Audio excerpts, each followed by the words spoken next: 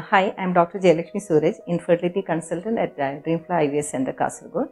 Today I will be talking to you about intrauterine insemination, or popularly known as IUI. So IUI is a treatment procedure which is given for the infertile couples, and in which we are transferring the motile sperms of the husband into the uterus of the wife. As you all know, in normal intercourse, what happens is the semen is introduced into the vagina, and from there the sperm will be traveling across the uterus through the fallopian tubes to reach the eggs, which is released at the time of ovulation. So there the fertilization happens at the distal end of the fallopian tube, and from there the embryo travels back into the through the fallopian tube into the uterus, and it gets implanted in the uterus. So that's how a normal pregnancy happens. So what happens in infertility? Somewhere there is a difficulty in any of these steps, that there may be difficulty in intercourse, the sperms to be deposited in the vagina.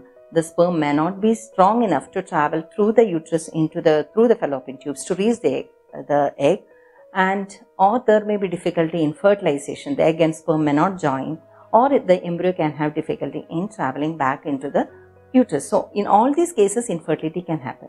So how does IUI help? In IUI, what we do is we are transferring the motile sperms of the husband into the uterus of the wife. So here how all it helps? It helps in a couple who does not ejaculate properly, that is, who has difficulty in intercourse. Then it can happen in mild male factor infertility. Male factor infertility means those who have count between 10 to 15 million. Normal, the sperm count in a semen, it should be more than 15 million. That is, normal count will be around 60 to 120 million.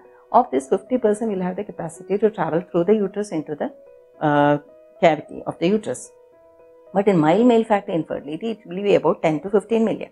So in such cases where there is mild motility problems or mild decrease in the count of the sperms, we will have to help them. So in such cases also, this IUI will help.